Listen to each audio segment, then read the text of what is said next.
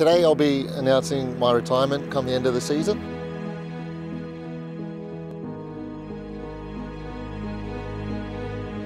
Being able to have such an important role in starting a new franchise is very exciting, and like I said, Ante's experienced it before, but you know, it's something new for me.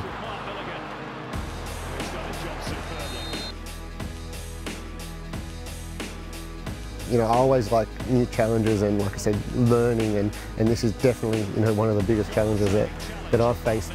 I guess sort of shouldering a little bit of that responsibility of making sure that the new club is successful. Milligan, beautiful first time ball.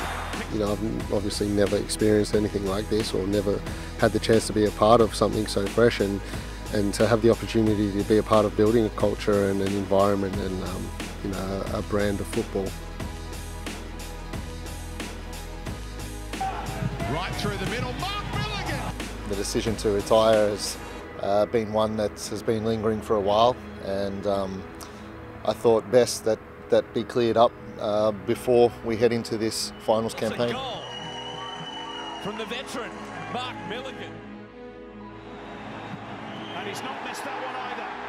And Australia will go into the sheds, 3 goals to the good. For the first time, they're the champions of Asia in